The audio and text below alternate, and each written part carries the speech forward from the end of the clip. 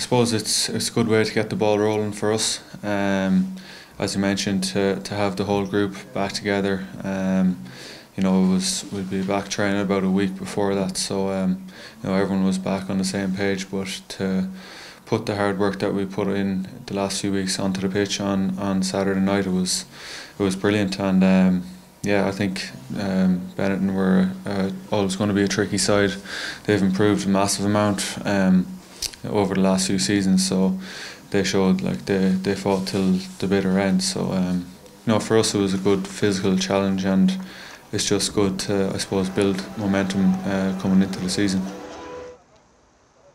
Away days in France are always a massive challenge, so I think everyone's going to be, we're going to be on our work this week and be preparing and doing our homework, because just had a glance at Lyon, and over the last few weeks we've seen, they're a tricky side, and they're top of the French league at the moment, and they have great quality individuals, and they play a good running rugby brand, and we'll have to be switched on come Saturday, because playing away is on French soil is always tough, because the crowd is always on top of you, and it just feels different. And I suppose in a good way it's good to be able to be in that position and to, I suppose, embrace that challenge. Obviously a good start is key to playing away against tough opposition, so starting the game well, and whether that be in our set piece or getting points early on the board.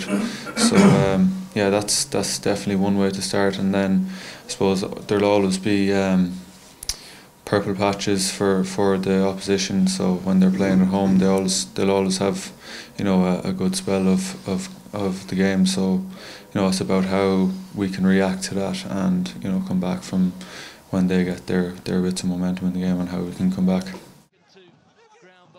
We will have a little look back at, we started that round one really well against Wasps, got the bonus point, and then we went away to lose, and we slipped up there. But I think one of the key components of that game was how we started as well, and we had I suppose not the best start, and they kind of got ahead early, and then we were chasing. So that was a big thing that we looked at. But yeah, we'll definitely speak about that during the week, and that'll just highlight how we can't take things for granted. We're going over there and it's going to be very tough.